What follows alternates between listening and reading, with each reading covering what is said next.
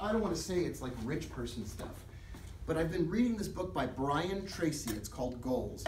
And it reminds me of how critically important it has been in my life to know exactly what it is I want and be able to visualize it. And so what I've been doing recently, and I haven't done this in a long time, is I keep a document, and in that document, I call it stuff for me. So when I do well as a trader, here's stuff that I want to get.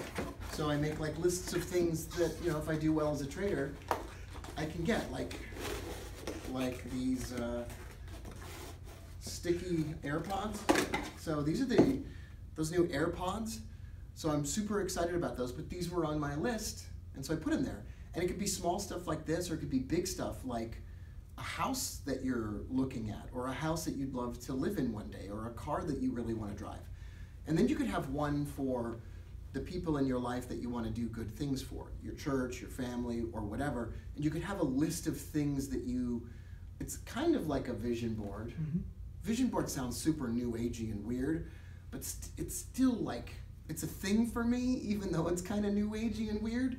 For a long time, I visualized having a Bloomberg terminal in my office. Like, I took pictures of it, and I actually had screenshots of a Bloomberg. You can show the Bloomberg terminal even on the, I did it with the Bloomberg terminal, and now I have the opportunity to have one and paid for it with my trading. So that's something to keep in mind. Like, keep a running list of things that you want to do for yourself from your trading profits and things you want to do for others from your trading profits.